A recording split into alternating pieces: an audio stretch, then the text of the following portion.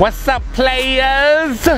What's going on, Zen Dude Nation? Welcome back to video number 3 of our How to Jump Rope Like a Ninja series. Today we're going to be breaking down and practicing the techniques that boxers use to become amazing jump ropers. Because let's be honest, guys, they're the epitome of what it looks like to be an amazing jump roper.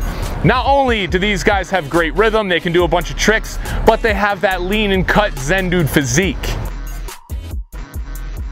All right, ladies and gentlemen, to start things off, we're just gonna go shifting the weight of our feet because this is the regular bounce form right here. So all we're doing is shifting the weight of our feet from the right to the left, and I want you guys to practice without a rope. See how if the weight's coming down on my left leg, my right knee is slightly bending? That's all boxer skip is, guys. It's just slightly shifting the weight back and forth from your feet. So the best way to practice this is to just do this without a rope first.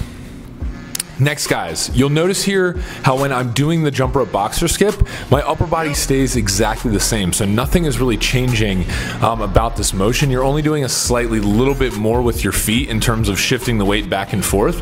But again, guys, this is something that is not that much different from regular bounce, and you just continue to practice. The next thing we want to do, guys, is focused on shifting the weight of your feet with the rope while you're jumping. Notice here I'm kind of exaggerating that. I'm tapping and then making sure I'm bending that other part of my knee, as you see it here better from the side. I'm really kind of coming forward and lifting my heel off the ground, which each foot that alternates. Find your unstoppable rhythm. This is what boxers have down, and it's the reason they're able to do so many different kinds of tricks and everything like that. It's because they can zone in and just listen to that 1, 2, 3, 4, 1, 2, 3, 4 click of the rope against the floor, and that's how they get their rhythm down for when they're even fighting. So my best advice to you guys is pick something in front of you and just stare at it. Stare at it and think to yourself, just anything that you have going on in your life that you want to break through, or that you might be struggling with right now. Think about that thing and think about just breaking through it and maintaining that perfect form of the jump rope.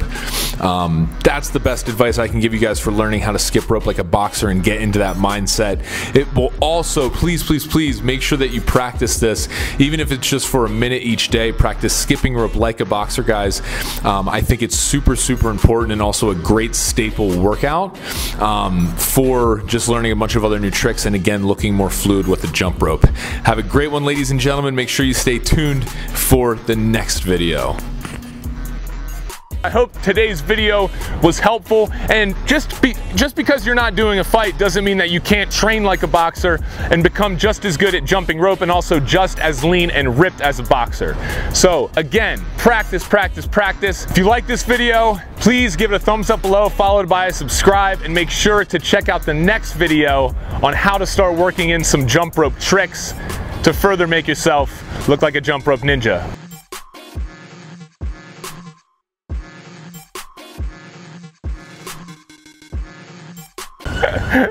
I dare you. I dare you. Stop it.